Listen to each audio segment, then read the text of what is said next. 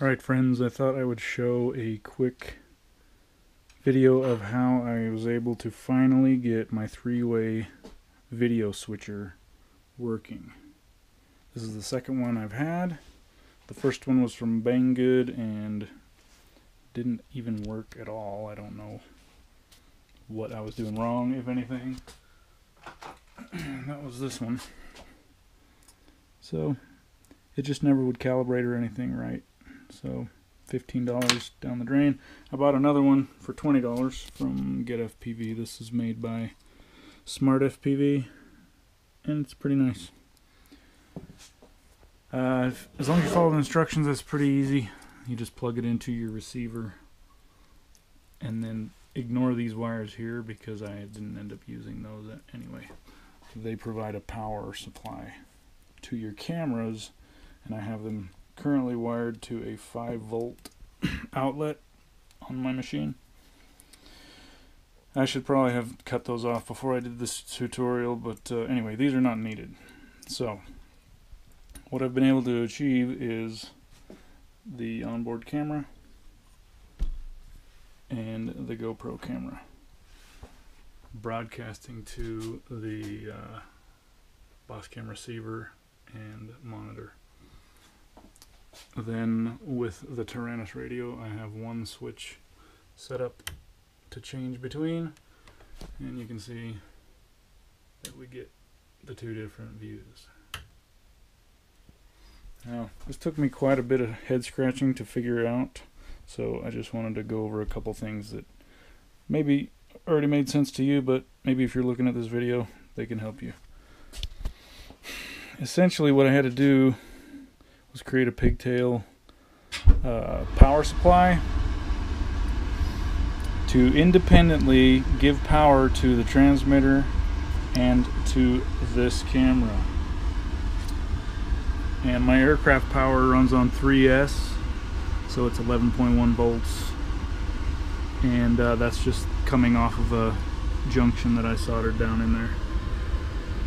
So once you're independently powering the camera and the transmitter, all you have to do is get your signal wires to the switch. I never was able to succeed with trying to feed power out of the switch to the camera or to the transmitter.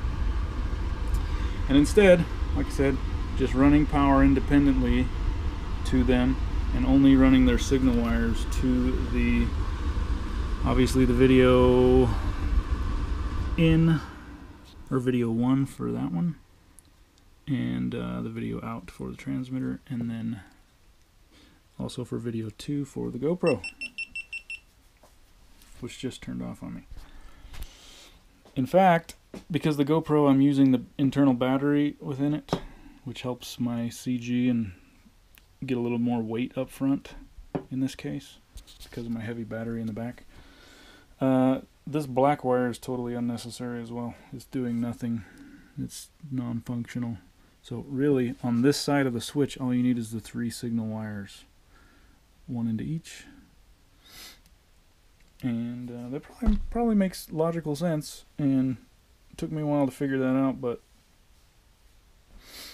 like I said, as long as I wasn't trying to get 5 volts power out of the receiver from here, or trying to feed 5 volts off of here, instead providing full power to both these, and then independently running the signal wires to the switch, it works fine.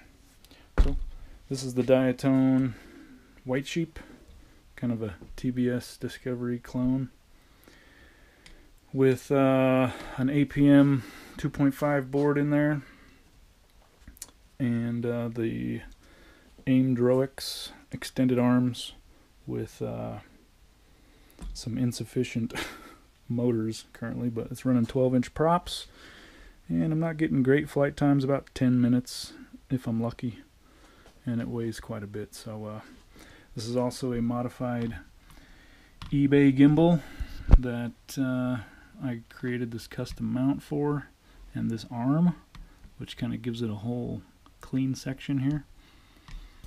And you can see the other motor is inside there. And GoPro just hangs out right here on the front. Sticks out there a little ways. It's not perfectly centered, so it kind of hangs off to the side a little bit. I probably need to bring this arm in a little bit to kind of center that up, but it does okay for now. And obviously it provides adequate spacing for downward tilt. Well, that's all I have, and good luck to you. Hopefully you are able to get this done quicker than I did.